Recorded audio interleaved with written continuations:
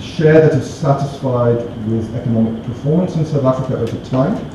That is the blue line, versus GDP per capita in South Africa.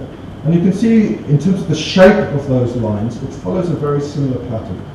So South Africans generally are not particularly happy with the economic situation in the country as a whole, but there really was a sharp decline between 2010 and 2017, falling from around 35% satisfied to barely 15%. It's recovered slightly, which is a little surprising given the COVID experience, but we do think that perhaps the signs of that downward turn between 2020 and 21 is the beginning of a sort of lagged effect on satisfaction with the economy. So we're going to watch that in the long run, particularly heading up towards 2024, to see if that swings downwards quite sharply, particularly with the cost of living and inflationary pressures we've seen in the last year.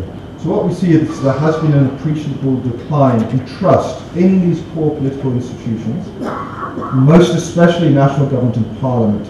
Very, very sharp declines particularly post 2010. We've seen in the last decade or so sharp declines. So that trust in those two core elements of government is now hovers around the 30% mark.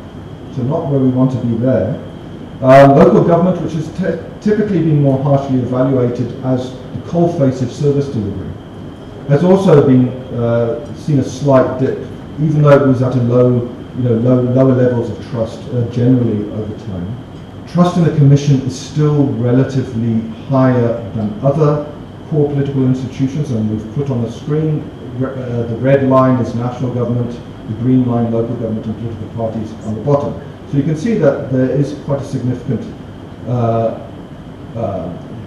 level of disparity between trust in core political institutions and the Electoral Commission. So, but the Commission hasn't been immune to that pull-down effect.